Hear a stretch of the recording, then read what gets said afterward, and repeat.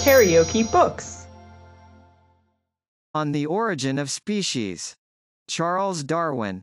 Audiobook. Chapter 5. Laws of Variation. Effects of external conditions, use and disuse, combined with natural selection. Organs of flight and of vision, acclimatization, correlation of growth, compensation and economy of growth, false correlations, multiple, rudimentary, and lowly organized structures variable. Parts developed in an unusual manner are highly variable. Specific characters more variable than generic. Secondary sexual characters variable. Species of the same genus vary in an analogous manner. Reversions to long-lost characters. Summary. I have hitherto sometimes spoken as if the variations, so common and multiform in organic beings under domestication, and in a lesser degree in those in a state of nature, had been due to chance. This, of course, is a wholly incorrect expression, but it serves to acknowledge plainly our ignorance of the cause of each particular variation. Some authors believe it to be as much the function of the reproductive system to produce individual differences, or very slight deviations of structure, as to make the child like its parents. But the much greater variability, as well as the greater frequency of monstrosities, under domestication or cultivation, than under nature, leads me to believe that deviations of structure are in some way due to the nature of the conditions of life, to which the parents and their more remote ancestors have been exposed during several generations. I have remarked in the first chapter, but a long catalogue of facts which cannot be here given would be necessary to show the truth of the remark, that the reproductive system is eminently susceptible to changes in the conditions of life, and to this system being functionally disturbed in the parents, I chiefly attribute the varying or plastic condition of the offspring. The male and female sexual elements seem to be affected before that union takes place which is to form a new being. In the case of sporting plants, the bud, which in its earliest condition does not apparently differ essentially from an ovule, is alone affected. But why? Because the reproductive system is disturbed, this or that part should vary more or less, we are profoundly ignorant. Nevertheless, we can here and there dimly catch a faint ray of light, and we may feel sure that there must be some cause for each deviation of structure, however slight. How much direct effect difference of climate, food, and sea produces on any being is extremely doubtful. My impression is, that the effect is extremely small in the case of animals, but perhaps rather more in that of plants. We may, at least, safely conclude that such influences cannot have produced the many striking and complex co-adaptations of structure between one organic being and another, which we see everywhere throughout nature. Some little influence may be attributed to climate, food, and sea. Thus, E. Forbes speaks confidently that shells at their southern limit, and when living in shallow water, are more brightly colored than those of the same species further north or from greater depths. Gould believes that birds of the same species are more brightly colored under a clear atmosphere, than when living on islands or near the coast. So with insects, Wollaston is convinced that residence near the sea affects their colors. Moquin Tandon gives a list of plants which when growing near the seashore have their leaves in some degree fleshy, though not elsewhere fleshy. Several other such cases could be given. The fact of varieties of one species, when they range into the zone of habitation of other species, often acquiring in a very slight degree some of the characters of such species, accords with our view that species of all kinds are only well-marked and permanent varieties. Thus the species of shells which are confined to tropical and shallow seas are generally brighter colored than those confined to cold and deeper seas. The birds which are confined to continents are, according to Mr. Gould, brighter colored than those of islands. The insect species confined to sea coasts, as every collector knows, are often brassy or lurid. Plants which live exclusively on the seaside are very apt to have fleshy leaves. He who believes in the creation of each species, will have to say that this shell, for instance, was created with bright colors for a warm sea. but that this other shell became bright-colored by variation when it ranged into warmer or shallower waters. When a variation is of the slightest use to a being, we cannot tell how much of it to attribute to the accumulative action of natural selection, and how much to the conditions of life. Thus, it is well known to furriers that animals of the same species have thicker and better fur the more severe the climate is under which they have lived. But who can tell how much of this difference may be due to the warmest-clad individuals having been favored and preserved during many generations, and how much to the direct action of the severe climate? For it would appear that climate has some direct action on the hair of our domestic quadrupeds. Instances could be given of the same variety being produced under conditions of life as different as can well be conceived, and, on the other hand, of different varieties being produced from the same species under the same conditions. Such facts show how indirectly the conditions of life must act.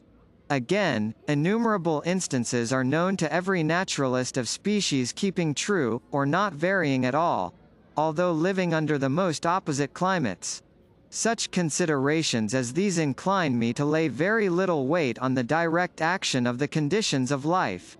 Indirectly, as already remarked, they seem to play an important part in affecting the reproductive system, and in thus inducing variability, and natural selection will then accumulate all profitable variations, however slight, until they become plainly developed and appreciable by us.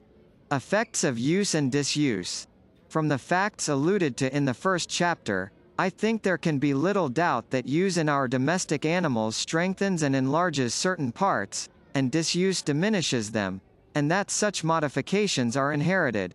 Under free nature, we can have no standard of comparison, by which to judge of the effects of long-continued use or disuse, for we know not the parent forms, but many animals have structures which can be explained by the effects of disuse.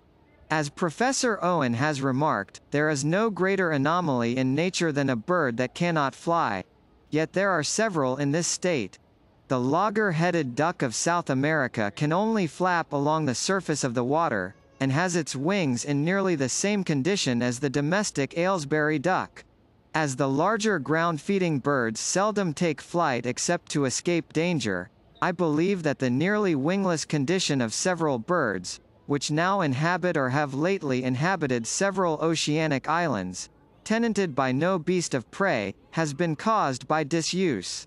The ostrich indeed inhabits continents and is exposed to danger from which it cannot escape by flight, but by kicking it can defend itself from enemies, as well as any of the smaller quadrupeds. We may imagine that the early progenitor of the ostrich had habits like those of a bustard, and that as natural selection increased in successive generations the size and weight of its body, its legs were used more, and its wings less, until they became incapable of flight. Kirby has remarked, and I have observed the same fact, that the anterior tarsi, or feet, of many male dung-feeding beetles are very often broken off. He examined 17 specimens in his own collection, and not one had even a relic left. In the Onites apelles the tarsi are so habitually lost, that the insect has been described as not having them. In some other genera they are present, but in a rudimentary condition. In the Atucus or sacred beetle of the Egyptians, they are totally deficient. There is not sufficient evidence to induce us to believe that mutilations are ever inherited, and I should prefer explaining the entire absence of the anterior tarsi in Atucus, and their rudimentary condition in some other genera, by the long-continued effects of disuse in their progenitors. For as the tarsi are almost always lost in many dung-feeding beetles, they must be lost early in life, and therefore cannot be much used by these insects. In some cases we might easily put down to disuse modifications of structure which are wholly, or mainly, due to natural selection. Mr. Wollaston has discovered the remarkable fact that 200 beetles, out of the 550 species inhabiting Madeira, are so far deficient in wings that they cannot fly, and that of the 29 endemic genera, no less than 23 genera have all their species in this condition. Several facts, namely, that beetles in many parts of the world are very frequently blown to sea and perish. That the beetles in Madeira, as observed by Mr. Wollaston, lie much concealed, until the wind lulls and the sun shines. That the proportion of wingless beetles is larger on the exposed deserts than in Madeira itself, and especially the extraordinary fact, so strongly insisted on by Mr. Wollaston, of the almost entire absence of certain large groups of beetles, elsewhere excessively numerous, and which groups have habits of life almost necessitating frequent flight. These several considerations have made me believe that the wingless condition of so many Madeira beetles is mainly due to the action of natural selection, but combined probably with disuse. For during thousands of successive generations each individual beetle which flew least, either from its wings having been ever so little less perfectly developed or from indolent habit, will have had the best chance of surviving from not being blown out to sea, and, on the other hand, those beetles which most readily took to flight will oftenest have been blown to sea and thus have been destroyed. The insects in Madeira which are not ground feeders, and which, as the flower-feeding Coleoptera and Lepidoptera, must habitually use their wings to gain their subsistence, have, as Mr. Wollaston suspects, their wings not at all reduced, but even enlarged. This is quite compatible with the action of natural selection. For when a new insect first arrived on the island, the tendency of natural selection to enlarge or to reduce the wings would depend on whether a greater number of individuals were saved by successfully battling with the winds, or by giving up the attempt and rarely or never flying. As with mariners shipwrecked near a coast, it would have been better for the good swimmers if they had been able to swim still further, whereas it would have been better for the bad swimmers if they had not been able to swim at all and had stuck to the wreck. The eyes of moles and of some burrowing rodents are rudimentary in size, and in some cases are quite covered up by skin and fur. This state of the eyes is probably due to gradual reduction from disuse, but aided perhaps by natural selection. In South America, a burrowing rodent, the tuco-tuco, or tinamus, is even more subterranean in its habits than the mole, and I was assured by a Spaniard, who had often caught them, that they were frequently blind. One which I kept alive was certainly in this condition, the cause, as appeared on dissection, having been inflammation of the nictitating membrane. As frequent inflammation of the eyes must be injurious to any animal, and as eyes are certainly not indispensable to animals with subterranean habits, a reduction in their size with the adhesion of the eyelids and growth of fur over them, might in such case be an advantage, and if so, natural selection would constantly aid the effects of disuse. It is well known that several animals, belonging to the most different classes, which inhabit the caves of Styria and of Kentucky, are blind. In some of the crabs the footstalk for the eye remains, though the eye is gone. The stand for the telescope is there, though the telescope with its glasses has been lost. As it is difficult to imagine that eyes, though useless, could be in any way injurious to animals living in darkness, I attribute their loss wholly to disuse. In one of the blind animals, namely, the cave rat, the eyes are of immense size, and Professor Silliman thought that it regained, after living some days in the light, some slight power of vision. In the same manner as in Madeira the wings of some of the insects have been enlarged, and the wings of others have been reduced by natural selection aided by use and disuse, so in the case of the cave rat natural selection seems to have struggled with the loss of light and to have increased the size of the eyes, whereas with all the other inhabitants of the caves, disuse by itself seems to have done its work. It is difficult to imagine conditions of life more similar than deep limestone caverns under a nearly similar climate, so that on the common view of the blind animals having been separately created for the American and European caverns, close similarity in their organization and affinities might have been expected.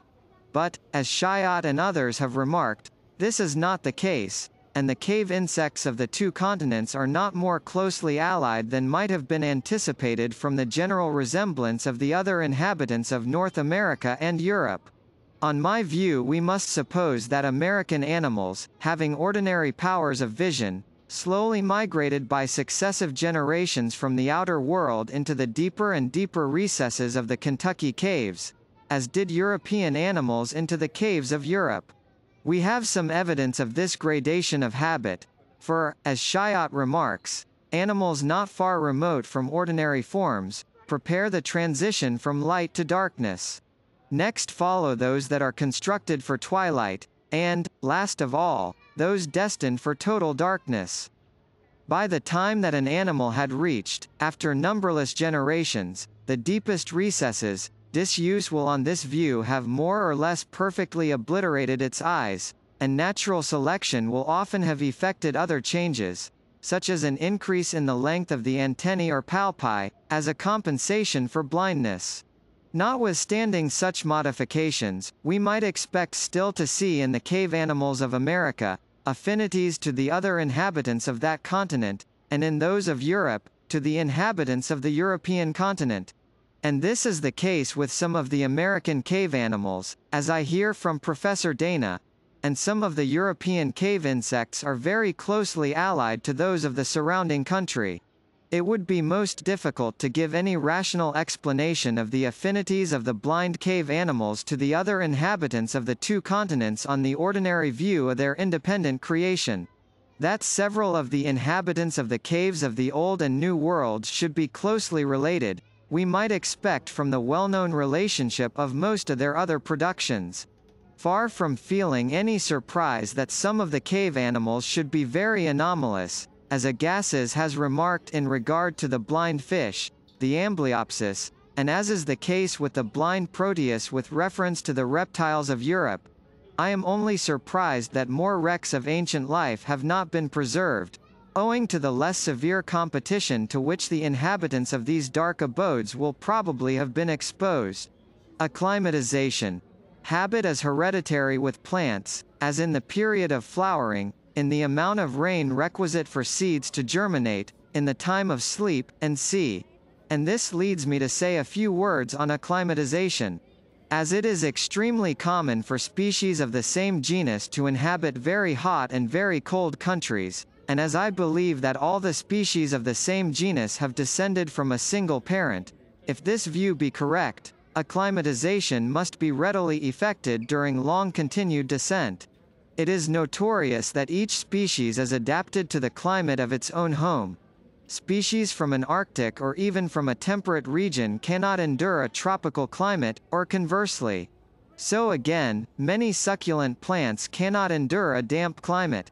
But the degree of adaptation of species to the climates under which they live is often overrated.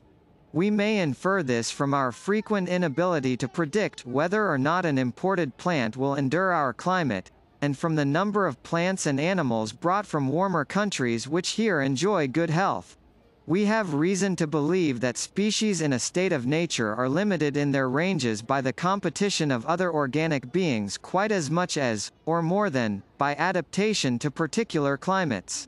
But whether or not the adaptation be generally very close, we have evidence, in the case of some few plants, of their becoming, to a certain extent, naturally habituated to different temperatures, or becoming acclimatized.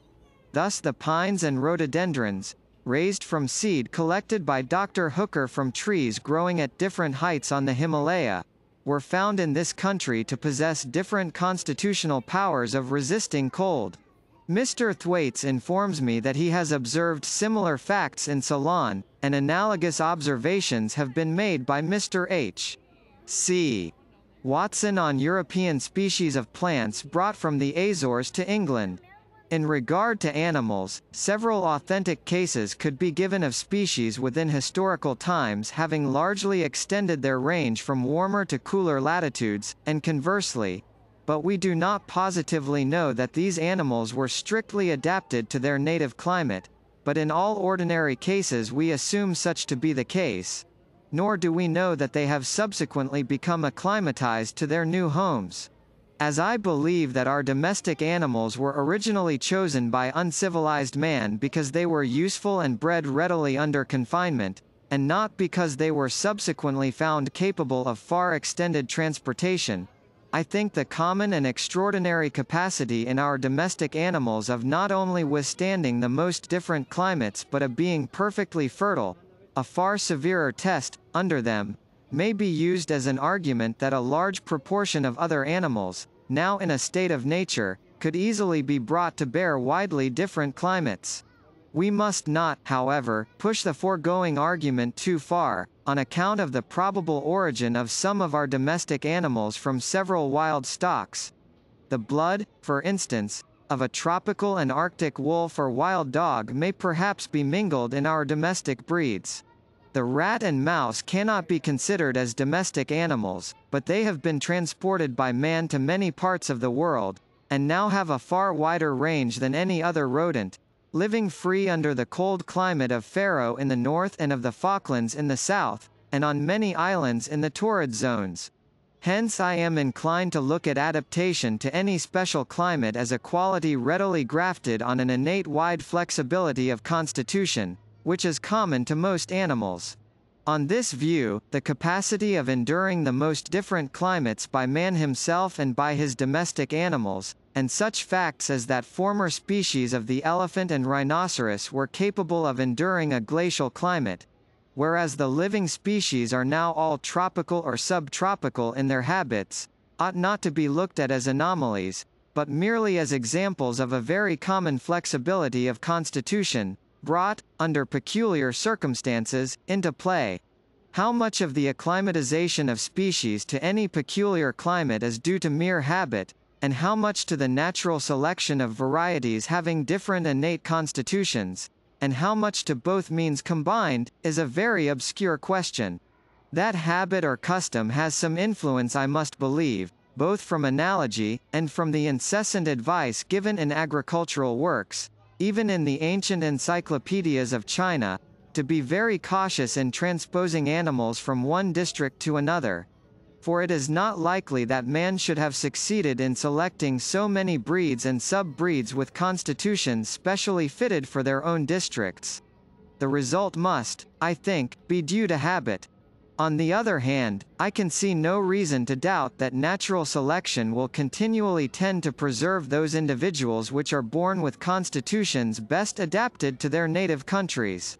In treatises on many kinds of cultivated plants, certain varieties are said to withstand certain climates better than others.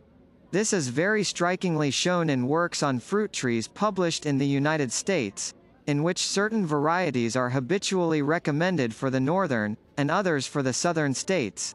And as most of these varieties are of recent origin, they cannot owe their constitutional differences to habit.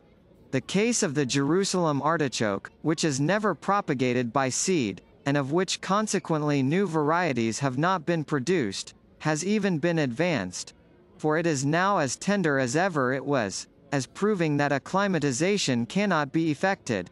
The case, also, of the kidney bean has been often cited for a similar purpose, and with much greater weight, but until someone will sow, during a score of generations, his kidney beans so early that a very large proportion are destroyed by frost, and then collect seed from the few survivors, with care to prevent accidental crosses, and then again get seed from these seedlings, with the same precautions, the experiment cannot be said to have been even tried.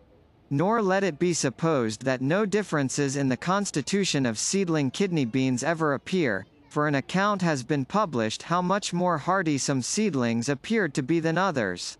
On the whole, I think we may conclude that habit, use, and disuse, have, in some cases, played a considerable part in the modification of the constitution, and of the structure of various organs, but that the effects of use and disuse have often been largely combined with, and sometimes overmastered by, the natural selection of innate differences.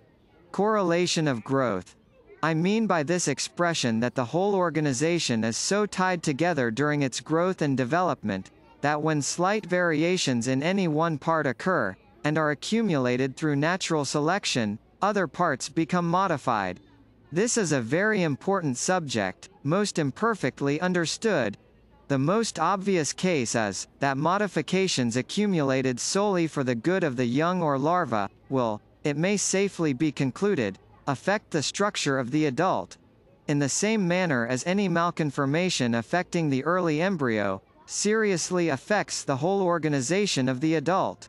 The several parts of the body which are homologous, and which, at an early embryonic period, are alike, seem liable to vary in an allied manner. We see this in the right and left sides of the body varying in the same manner, in the front and hind legs, and even in the jaws and limbs, varying together, for the lower jaw is believed to be homologous with the limbs. These tendencies, I do not doubt, may be mastered more or less completely by natural selection. Thus a family of stags once existed with an antler only on one side, and if this had been of any great use to the breed it might probably have been rendered permanent by natural selection. Homologous parts, as has been remarked by some authors, tend to cohere. This is often seen in monstrous plants, and nothing is more common than the union of homologous parts in normal structures, as the union of the petals of the corolla into a tube. Hard parts seem to affect the form of adjoining soft parts. It is believed by some authors that the diversity in the shape of the pelvis in birds causes the remarkable diversity in the shape of their kidneys. Others believe that the shape of the pelvis in the human mother influences by pressure the shape of the head of the child. In snakes, according to Schlegel, the shape of the body and the manner of swallowing determine the position of several of the most important viscera. The nature of the bond of correlation is very frequently quite obscure. M. is. Geoffroy Street Hilaire has forcibly remarked that certain malconformations very frequently, and that others rarely coexist, without our being able to assign any reason. What can be more singular than the relation between blue eyes and deafness in cats, and the tortoise shell color with the female sex? The feathered feet and skin between the outer toes in pigeons, and the presence of more or less down on the young birds when first hatched, with the future color of their plumage.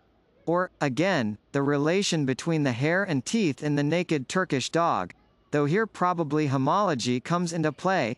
With respect to this latter case of correlation, I think it can hardly be accidental, that if we pick out the two orders of Mammalia which are most abnormal in their dermal covering, viz. Cetacea, whales, and Edentata, armadillos, scaly anteaters, and c. that these are likewise the most abnormal in their teeth. I know of no case better adapted to show the importance of the laws of correlation in modifying important structures, independently of utility and, therefore, of natural selection, than that of the difference between the outer and inner flowers in some compositous and umbelliferous plants. Every one knows the difference in the ray and central florets of, for instance, the daisy, and this difference is often accompanied with the abortion of parts of the flower. But, in some compositous plants, the seeds also differ in shape and sculpture, and even the ovary itself, with its accessory parts, differs, as has been described by Cassini. These differences have been attributed by some authors to pressure, and the shape of the seeds in the ray florets in some compositae countenances this idea. But, in the case of the corolla of the umbelliferae, it is by no means, as Dr. Hooker informs me, in species with the densest heads that the inner and outer flowers most frequently differ. It might have been thought that the development of the ray petals by drawing nourishment from certain other parts of the flower had caused their abortion, but in some compositae there is a difference in the seeds of the outer and inner florets without any difference in the corolla. Possibly, these several differences may be connected with some difference in the flow of nutriment towards the central and external flowers. We know, at least, that in irregular flowers, those nearest to the axis are oftenest subject to peloria, and become regular. I may add, as an instance of this, and of a striking case of correlation, that I have recently observed in some garden pelargoniums, that the central flower of the truss often loses the patches of darker color in the two upper petals, and that when this occurs, the adherent nectary is quite aborted. When the color is absent from only one of the two upper petals, the nectary is only much shortened. With respect to the difference in the corolla of the central and exterior flowers of a head or umbel, I do not feel at all sure that C. Sprengel's idea that the ray florets serve to attract insects, whose agency is highly advantageous in the fertilization of plants of these two orders, is so far-fetched, as it may at first appear, and if it be advantageous, natural selection may have come into play. But in regard to the differences both in the internal and external structure of the seeds, which are not always correlated with any differences in the flowers, it seems impossible that they can be in any way advantageous to the plant. Yet in the Umbelliferae these differences are of such apparent importance, the seeds being in some cases, according to Tausch, orthospermous in the exterior flowers and coelospermous in the central flowers, that the elder de Candolle founded his main divisions of the order on analogous differences. Hence we see that modifications of structure, viewed by systematists as of high value, may be wholly due to unknown laws of correlated growth, and without being, as far as we can see, of the slightest service to the species. We may often falsely attribute to correlation of growth, structures which are common to whole groups of species, and which in truth are simply due to inheritance. For an ancient progenitor may have acquired through natural selection some one modification in structure, and, after thousands of generations, some other and independent modification. And these two modifications, having been transmitted to a whole group of descendants with diverse habits, would naturally be thought to be correlated in some necessary manner. So, again, I do not doubt that some apparent correlations, occurring throughout whole orders, are entirely due to the manner alone in which natural selection can act. For instance, Alf. de Candolle has remarked that winged seeds are never found in fruits which do not open. I should explain the rule by the fact that seeds could not gradually become winged through natural selection, except in fruits which open, so that the individual plants producing seeds which were a little better fitted to be wafted further, might get an advantage over those producing seed less fitted for dispersal, and this process could not possibly go on in fruit which did not open. The elder Geoffroy and Goethe propounded, at about the same period, their law of compensation or balancement of growth, or, as Goethe expressed it, in order to spend on one side, nature is forced to economize on the other side. I think this holds true to a certain extent with our domestic productions. If nourishment flows to one part or organ in excess, it rarely flows, at least in excess, to another part. Thus it is difficult to get a cow to give much milk and to fatten readily. The same varieties of the cabbage do not yield abundant and nutritious foliage and a copious supply of oil-bearing seeds. When the seeds in our fruits become atrophied, the fruit itself gains largely in size and quality. In our poultry, a large tuft of feathers on the head is generally accompanied by a diminished comb, and a large beard by diminished wattles. With species in a state of nature it can hardly be maintained that the law is of universal application, but many good observers, more especially botanists, believe in its truth. I will not, however, here give any instances, for I see hardly any way of distinguishing between the effects, on the one hand, of a part being largely developed through natural selection and another and adjoining part being reduced by this same process or by disuse, and, on the other hand, the actual withdrawal of nutriment from one part owing to the excess of growth in another and adjoining part. I suspect, also, that some of the cases of compensation which have been advanced, and likewise some other facts, may be merged under a more general principle, namely, that natural selection is continually trying to economize in every part of the organization. If under changed conditions of life a structure before useful becomes less useful, any diminution, however slight, in its development, will be seized on by natural selection, for it will profit the individual not to have its nutriment wasted in building up an useless structure. I can thus only understand a fact with which I was much struck when examining Cirripedes, and of which many other instances could be given, namely, that when a cirripede is parasitic within another and is thus protected, it loses more or less completely its own shell or carapace. This is the case with the male Ibla, and in a truly extraordinary manner with the Proteolepis. For the carapace in all other cirripedes consists of the three highly important anterior segments of the head enormously developed, and furnished with great nerves and muscles. But in the parasitic and protected Proteolepis, the whole anterior part of the head is reduced to the merest rudiment attached to the bases of the prehensile antennae. Now the saving of a large and complex structure, when rendered superfluous by the parasitic habits of the Proteolepis, though effected by slow steps, would be a decided advantage to each successive individual of the species. For in the struggle for life to which every animal is exposed, each individual Proteolepis would have a better chance of supporting itself, by less nutriment being wasted in developing a structure now become useless. Thus, as I believe, natural selection will always succeed in the long run in reducing and saving every part of the organization, as soon as it is rendered superfluous, without by any means causing some other part to be largely developed in a corresponding degree. And, conversely, that natural selection may perfectly well succeed in largely developing any organ, without requiring as a necessary compensation the reduction of some adjoining part. It seems to be a rule, as remarked by Is.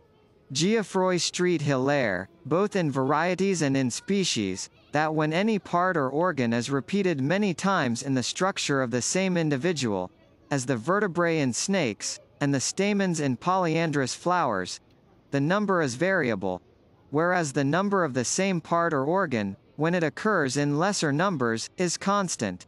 The same author and some botanists have further remarked that multiple parts are also very liable to variation in structure. Inasmuch as this vegetative repetition, to use Professor Owen's expression, seems to be a sign of low organization, the foregoing remark seems connected with the very general opinion of naturalists, that beings low in the scale of nature are more variable than those which are higher. I presume that lowness in this case means that the several parts of the organization have been but little specialized for particular functions, and as long as the same part has to perform diversified work, we can perhaps see why it should remain variable, that is, why natural selection should have preserved or rejected each little deviation of form less carefully than when the part has to serve for one special purpose alone. In the same way that a knife which has to cut all sorts of things may be of almost any shape, whilst a tool for some particular object had better be of some particular shape. Natural selection, it should never be forgotten, can act on each part of each being, solely through and for its advantage. Rudimentary parts, it has been stated by some authors, and I believe with truth, are apt to be highly variable. We shall have to recur to the general subject of rudimentary and aborted organs, and I will here only add that their variability seems to be owing to their uselessness, and therefore to natural selection having no power to check deviations in their structure. Thus rudimentary parts are left to the free play of the various laws of growth, to the effects of long-continued disuse, and to the tendency to reversion. A part developed in any species in an extraordinary degree or manner, in comparison with the same part in allied species, tends to be highly variable. Several years ago I was much struck with a remark, nearly to the above effect, published by Mr. Waterhouse. I infer also from an observation made by Professor Owen, with respect to the length of the arms of the orang-outang, that he has come to a nearly similar conclusion. It is hopeless to attempt to convince any one of the truth of this proposition without giving the long array of facts which I have collected, and which cannot possibly be here introduced. I can only state my conviction that it is a rule of high generality. I am aware of several causes of error, but I hope that I have made due allowance for them. It should be understood that the rule by no means applies to any part, however unusually developed, unless it be unusually developed in comparison with the same part in closely allied species. Thus, the bat's wing is a most abnormal structure in the class Mammalia, but the rule would not here apply, because there is a whole group of bats having wings.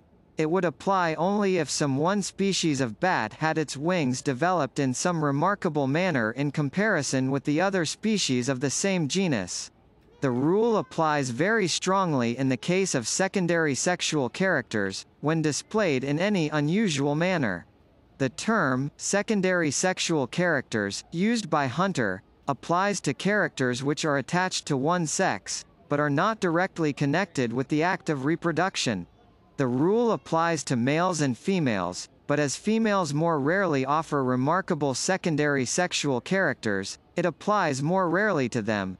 The rule being so plainly applicable in the case of secondary sexual characters, may be due to the great variability of these characters, whether or not displayed in any unusual manner, of which fact I think there can be little doubt. But that our rule is not confined to secondary sexual characters is clearly shown in the case of hermaphrodite cirripedes, and I may here add, that I particularly attended to Mr. Waterhouse's remark, whilst investigating this order, and I am fully convinced that the rule almost invariably holds good with cirripedes. I shall, in my future work, give a list of the more remarkable cases. I will here only briefly give one, as it illustrates the rule in its largest application. The opercular valves of sessile cirripedes, rock barnacles, are, in every sense of the word, very important structures, and they differ extremely little even in different genera. But in the several species of one genus, Pyrgoma, these valves present a marvelous amount of diversification, the homologous valves in the different species being sometimes wholly unlike in shape. And the amount of variation in the individuals of several of the species is so great, that it is no exaggeration to state that the varieties differ more from each other in the characters of these important valves than do other species of distinct genera. As birds within the same country vary in a remarkably small degree, I have particularly attended to them, and the rule seems to me certainly to hold good in this class. I cannot make out that it applies to plants, and this would seriously have shaken my belief in its truth, had not the great variability in plants made it particularly difficult to compare their relative degrees of variability. When we see any part or organ developed in a remarkable degree or manner in any species, the fair presumption is that it is of high importance to that species. Nevertheless, the part in this case is eminently liable to variation. Why should this be so? On the view that each species has been independently created, with all its parts as we now see them, I can see no explanation. But on the view that groups of species have descended from other species, and have been modified through natural selection, I think we can obtain some light. In our domestic animals, if any part, or the whole animal, be neglected and no selection be applied, that part, for instance, the comb in the Dorking fowl, or the whole breed will cease to have a nearly uniform character. The breed will then be said to have degenerated. In rudimentary organs, and in those which have been but little specialized for any particular purpose, and perhaps in polymorphic groups, we see a nearly parallel natural case. For in such cases natural selection either has not or cannot come into full play, and thus the organization is left in a fluctuating condition. But what here more especially concerns us is, that in our domestic animals those points, which at the present time are undergoing rapid change by continued selection, are also eminently liable to variation. Look at the breeds of the pigeon. See what a prodigious amount of difference there is in the beak of the different tumblers, in the beak and wattle of the different carriers, in the carriage and tail of our fantails, and see.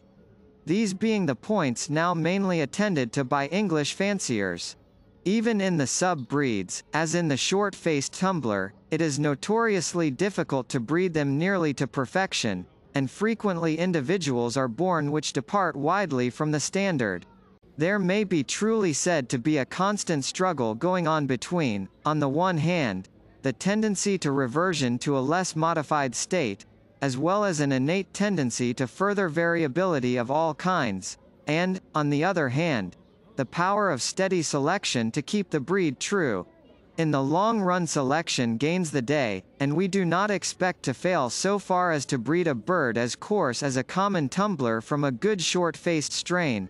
But as long as selection is rapidly going on, there may always be expected to be much variability in the structure undergoing modification. It further deserves notice that these variable characters, produced by man selection, sometimes become attached, from causes quite unknown to us, more to one sex than to the other, generally to the male sex, as with the wattle of carriers and the enlarged crop of pouters. Now let us turn to nature. When a part has been developed in an extraordinary manner in any one species, compared with the other species of the same genus, we may conclude that this part has undergone an extraordinary amount of modification, since the period when the species branched off from the common progenitor of the genus. This period will seldom be remote in any extreme degree, as species very rarely endure for more than one geological period. An extraordinary amount of modification implies an unusually large and long-continued amount of variability, which has continually been accumulated by natural selection for the benefit of the species. But as the variability of the extraordinarily developed part or organ has been so great and long continued within a period not excessively remote, we might, as a general rule, expect still to find more variability in such parts than in other parts of the organization, which have remained for a much longer period nearly constant. And this, I am convinced, is the case. That the struggle between natural selection on the one hand, and the tendency to reversion and variability on the other hand, will in the course of time cease, and that the most abnormally developed organs may be made constant, I can see no reason to doubt.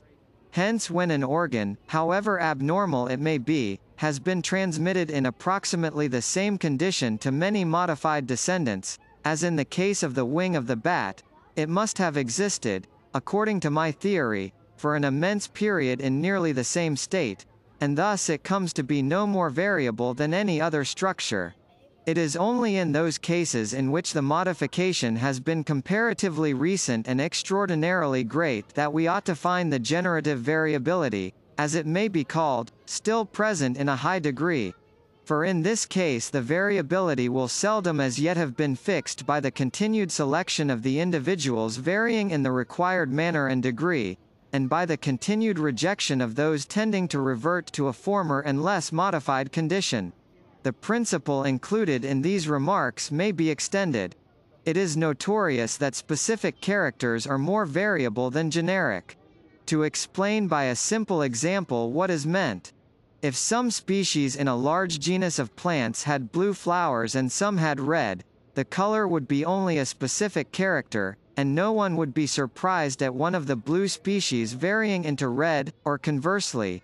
But if all the species had blue flowers, the color would become a generic character, and its variation would be a more unusual circumstance. I have chosen this example because an explanation is not in this case applicable, which most naturalists would advance, namely, that specific characters are more variable than generic, because they are taken from parts of less physiological importance than those commonly used for classing genera. I believe this explanation is partly, yet only indirectly, true. I shall, however, have to return to this subject in our chapter on classification. It would be almost superfluous to adduce evidence in support of the above statement, that specific characters are more variable than generic. But I have repeatedly noticed in works on natural history, that when an author has remarked with surprise that some important organ or part, which is generally very constant throughout large groups of species, has differed considerably in closely allied species, that it has, also, been variable in the individuals of some of the species. And this fact shows that a character, which is generally of generic value, when it sinks in value and becomes only of specific value, often becomes variable, though its physiological importance may remain the same. Something of the same kind applies to monstrosities, at least is. Geoffroy Street Hilaire seems to entertain no doubt, that the more an organ normally differs in the different species of the same group, the more subject it is to individual anomalies. On the ordinary view of each species having been independently created, why should that part of the structure, which differs from the same part in other independently created species of the same genus, be more variable than those parts which are closely alike in the several species? I do not see that any explanation can be given. But on the view of species being only strongly marked and fixed varieties, we might surely expect to find them still often continuing to vary in those parts of their structure which have varied within a moderately recent period, and which have thus come to differ. Or to state the case in another manner, the points in which all the species of a genus resemble each other, and in which they differ from the species of some other genus, are called generic characters, and these characters in common I attribute to inheritance from a common progenitor, for it can rarely have happened that natural selection will have modified several species, fitted to more or less widely different habits, in exactly the same manner, and as these so-called generic characters have been inherited from a remote period, since that period when the species first branched off from their common progenitor, and subsequently have not varied or come to differ in any degree, or only in a slight degree, it is not probable that they should vary at the present day. On the other hand, the points in which species differ from other species of the same genus, are called specific characters, and as these specific characters have varied and come to differ within the period of the branching off of the species from a common progenitor, it is probable that they should still often be in some degree variable, at least more variable than those parts of the organization which have for a very long period remained constant. In connection with the present subject, I will make only two other remarks. I think it will be admitted, without my entering on details, that secondary sexual characters are very variable. I think it also will be admitted that species of the same group differ from each other more widely in their secondary sexual characters, than in other parts of their organization. Compare, for instance, the amount of difference between the males of gallinaceous birds, in which secondary sexual characters are strongly displayed, with the amount of difference between their females, and the truth of this proposition will be granted. The cause of the original variability of secondary sexual characters is not manifest, but we can see why these characters should not have been rendered as constant and uniform as other parts of the organization. For secondary sexual characters have been accumulated by sexual selection, which is less rigid in its action than ordinary selection, as it does not entail death, but only gives fewer offspring to the less favored males. Whatever the cause may be of the variability of secondary sexual characters, as they are highly variable, sexual selection will have had a wide scope for action, and may thus readily have succeeded in giving to the species of the same group a greater amount of difference in their sexual characters, than in other parts of their structure. It is a remarkable fact, that the secondary sexual differences between the two sexes of the same species are generally displayed in the very same parts of the organization in which the different species of the same genus differ from each other. Of this fact I will give in illustration two instances, the first which happened to stand on my list, and as the differences in these cases are of a very unusual nature, the relation can hardly be accidental. The same number of joints in the tarsi is a character generally common to very large groups of beetles, but in the Engidae, as Westwood has remarked, the number varies greatly, and the number likewise differs in the two sexes of the same species. Again in fossorial Hymenoptera, the manner of narration of the wings is a character of the highest importance, because common to large groups, but in certain genera the narration differs in the different species, and likewise in the two sexes of the same species. This relation has a clear meaning on my view of the subject. I look at all the species of the same genus as having as certainly descended from the same progenitor, as have the two sexes of any one of the species. Consequently, whatever part of the structure of the common progenitor, or of its early descendants, became variable, variations of this part would, it is highly probable, be taken advantage of by natural and sexual selection, in order to fit the several species to their several places in the economy of nature, and likewise to fit the two sexes of the same species to each other. or to fit the males and females to different habits of life, or the males to struggle with other males for the possession of the females. Finally, then, I conclude that the greater variability of specific characters, or those which distinguish species from species, than of generic characters, or those which the species possess in common, that the frequent extreme variability of any part which is developed in a species in an extraordinary manner in comparison with the same part in its congeners, and the not great degree of variability in a part, however extraordinarily it may be developed, if it be common to a whole group of species, that the great variability of secondary sexual characters, and the great amount of difference in these same characters between closely allied species, that secondary sexual and ordinary specific differences are generally displayed in the same parts of the organization, are all principles closely connected together, all being mainly due to the species of the same group having descended from a common progenitor, from whom they have inherited much in common,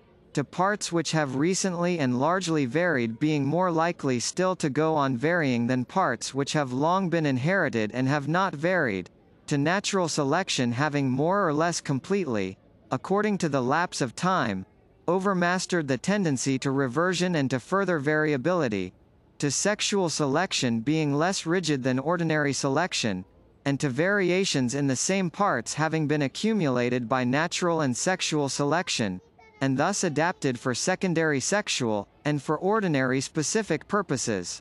Distinct species present analogous variations, and a variety of one species often assumes some of the characters of an allied species, or reverts to some of the characters of an early progenitor. These propositions will be most readily understood by looking to our domestic races. The most distinct breeds of pigeons, in countries most widely apart, present sub-varieties with reversed feathers on the head and feathers on the feet, characters not possessed by the aboriginal rock pigeon. These then are analogous variations in 2 or more distinct races. The frequent presence of 14 or even 16 tail feathers in the pouter may be considered as a variation representing the normal structure of another race, the fantail. I presume that no one will doubt that all such analogous variations are due to the several races of the pigeon having inherited from a common parent the same constitution and tendency to variation, when acted on by similar unknown influences.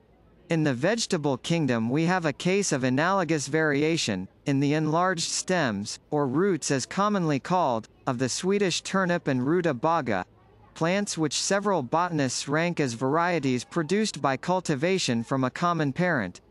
If this be not so, the case will then be one of analogous variation in 2 so-called distinct species, and to these a third may be added, namely, the common turnip.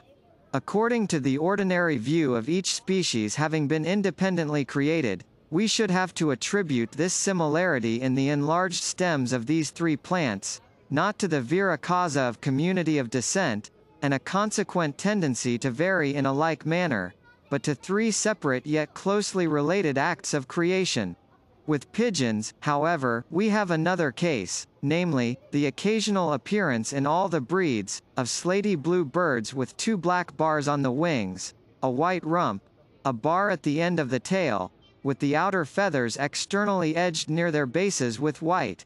As all these marks are characteristic of the parent rock pigeon, I presume that no one will doubt that this is a case of reversion, and not of a new yet analogous variation appearing in the several breeds. We may, I think, confidently come to this conclusion, because, as we have seen, these colored marks are eminently liable to appear in the crossed offspring of 2 distinct and differently colored breeds, and in this case there is nothing in the external conditions of life to cause the reappearance of the slaty blue, with the several marks, beyond the influence of the mere act of crossing on the laws of inheritance. No doubt it is a very surprising fact that characters should reappear after having been lost for many, perhaps for hundreds of generations. But when a breed has been crossed only once by some other breed, the offspring occasionally show a tendency to revert in character to the foreign breed for many generations. Some say, for a dozen or even a score of generations. After 12 generations, the proportion of blood, to use a common expression, of any one ancestor, is only 1 in 2048, and yet, as we see, it is generally believed that a tendency to reversion is retained by this very small proportion of foreign blood. In a breed which has not been crossed, but in which both parents have lost some character which their progenitor possessed, the tendency, whether strong or weak, to reproduce the lost character might be, as was formerly remarked, for all that we can see to the contrary, transmitted for almost any number of generations. When a character which has been lost in a breed, reappears after a great number of generations, the most probable hypothesis is, not that the offspring suddenly takes after an ancestor some 100 generations distant, but that in each successive generation there has been a tendency to reproduce the character in question, which at last, under unknown favorable conditions, gains an ascendancy. For instance, it is probable that in each generation of the barb pigeon, which produces most rarely a blue and black barred bird, there has been a tendency in each generation in the plumage to assume this color. This view is hypothetical, but could be supported by some facts, and I can see no more abstract improbability in a tendency to produce any character being inherited for an endless number of generations, than in quite useless or rudimentary organs being, as we all know them to be, thus inherited. Indeed, we may sometimes observe a mere tendency to produce a rudiment inherited. For instance, in the common snapdragon, Antirrhinum, a rudiment of a fifth stamen so often appears, that this plant must have an inherited tendency to produce it. As all the species of the same genus are supposed, on my theory, to have descended from a common parent, it might be expected that they would occasionally vary in an analogous manner, so that a variety of one species would resemble in some of its characters another species. This other species being on my view only a well-marked and permanent variety. But characters thus gained would probably be of an unimportant nature, for the presence of all important characters will be governed by natural selection, in accordance with the diverse habits of the species, and will not be left to the mutual action of the conditions of life and of a similar inherited constitution. It might further be expected that the species of the same genus would occasionally exhibit reversions to lost ancestral characters. As, however, we never know the exact character of the common ancestor of a group, we could not distinguish these two cases. If, for instance, we did not know that the rock pigeon was not feather-footed or turn-crowned, we could not have told whether these characters in our domestic breeds were reversions or only analogous variations. But we might have inferred that the blueness was a case of reversion, from the number of the markings, which are correlated with the blue tint, and which it does not appear probable would all appear together from simple variation. More especially we might have inferred this, from the blue color and marks so often appearing when distinct breeds of diverse colors are crossed. Hence, though under nature it must generally be left doubtful, what cases are reversions to an anciently existing character, and what are new but analogous variations, yet we ought, on my theory, sometimes to find the varying offspring of a species assuming characters, either from reversion or from analogous variation, which already occur in some other members of the same group. And this undoubtedly is the case in nature. A considerable part of the difficulty in recognizing a variable species in our systematic works is due to its varieties mocking, as it were, some of the other species of the same genus. A considerable catalogue, also, could be given of forms intermediate between two other forms, which themselves must be doubtfully ranked as either varieties or species, and this shows, unless all these forms be considered as independently created species, that the one in varying has assumed some of the characters of the other, so as to produce the intermediate form. But the best evidence is afforded by parts or organs of an important and uniform nature occasionally varying so as to acquire, in some degree, the character of the same part or organ in an allied species. I have collected a long list of such cases, but here, as before, I lie under a great disadvantage in not being able to give them. I can only repeat that such cases certainly do occur, and seem to me very remarkable. I will, however, give one curious and complex case, not indeed as affecting any important character, but from occurring in several species of the same genus, partly under domestication and partly under nature. It is a case apparently of reversion. The ass not rarely has very distinct transverse bars on its legs, like those on the legs of a zebra. It has been asserted that these are plainest in the foal, and from inquiries which I have made, I believe this to be true. It has also been asserted that the stripe on each shoulder is sometimes double. The shoulder stripe is certainly very variable in length and outline. A white ass, but not an albino, has been described without either spinal or shoulder stripe. And these stripes are sometimes very obscure, or actually quite lost, in dark-colored asses. The colon of Pallas is said to have been seen with a double shoulder stripe.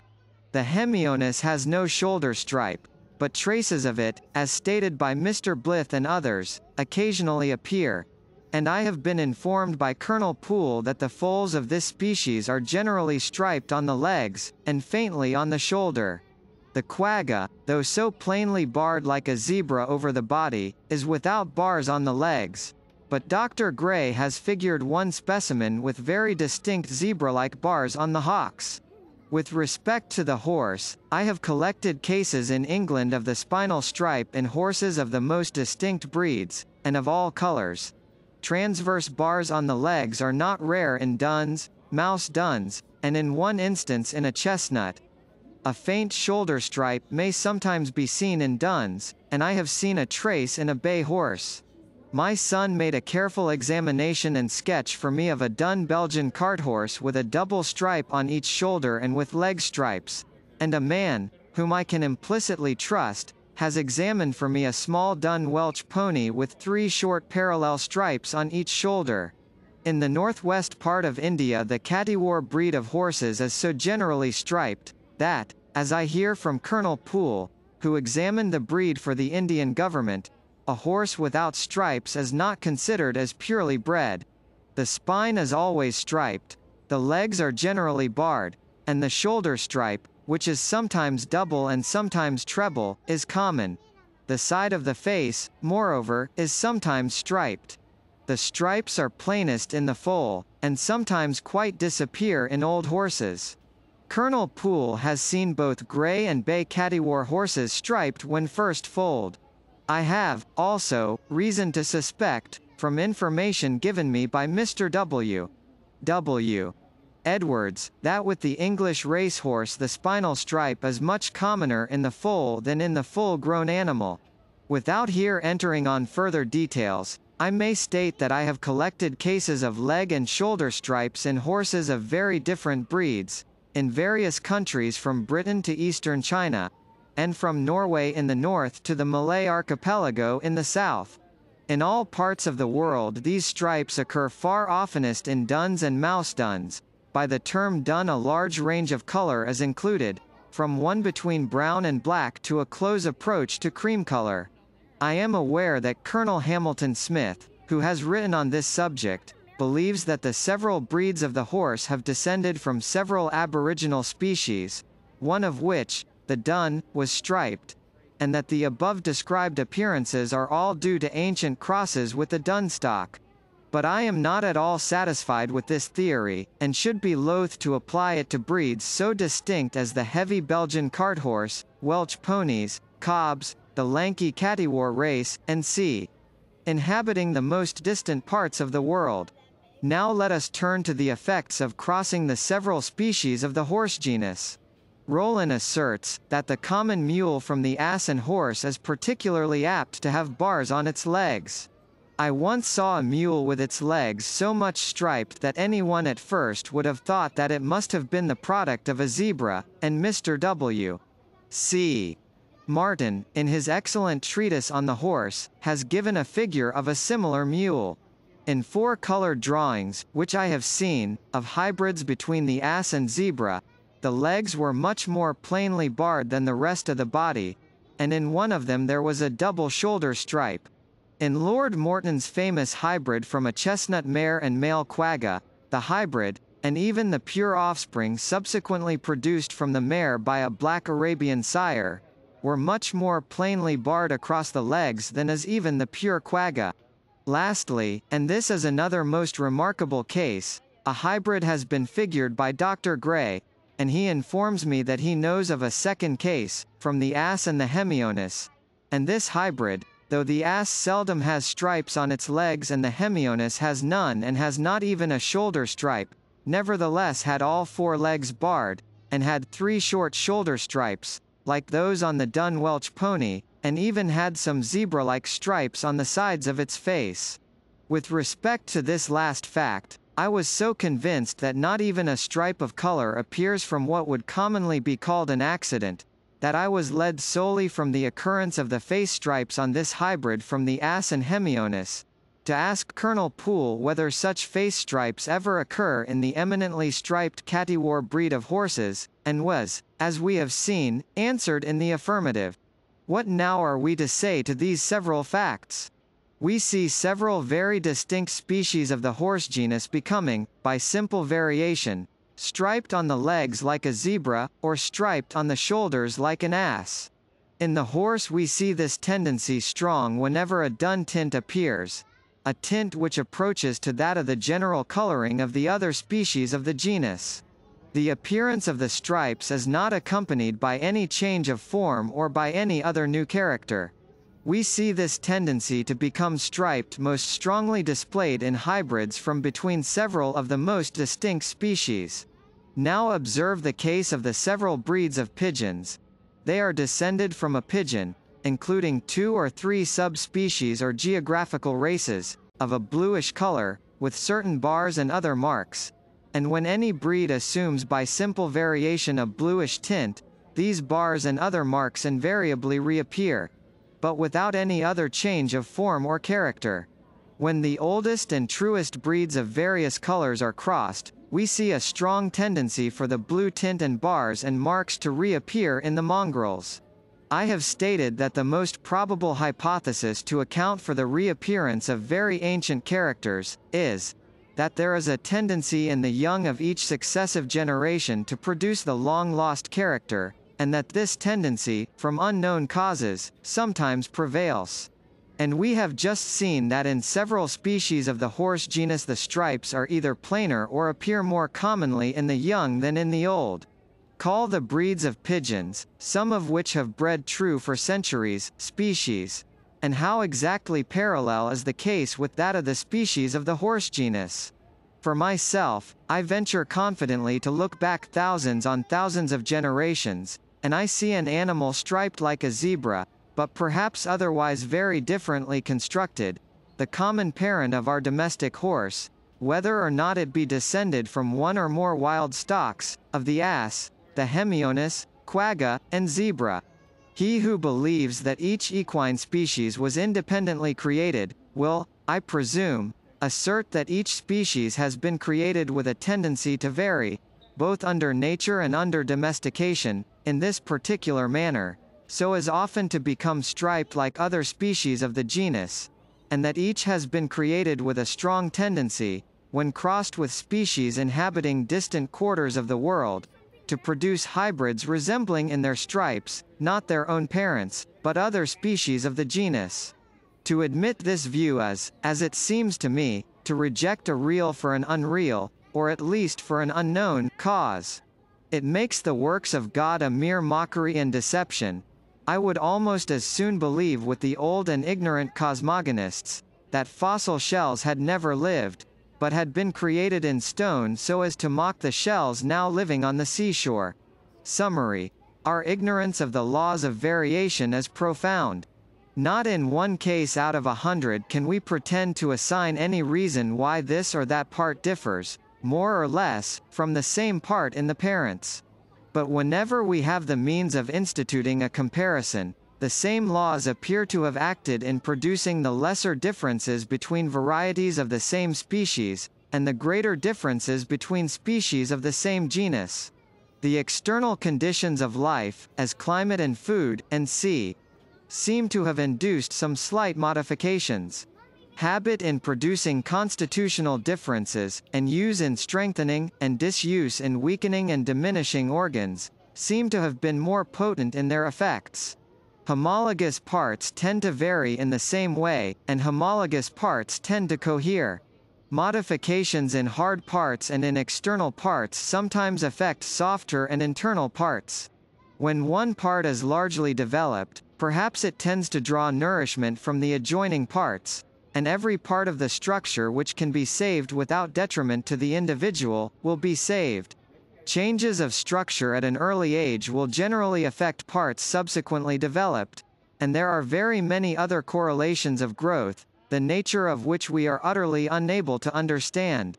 Multiple parts are variable in number and in structure, perhaps arising from such parts not having been closely specialized to any particular function, so that their modifications have not been closely checked by natural selection.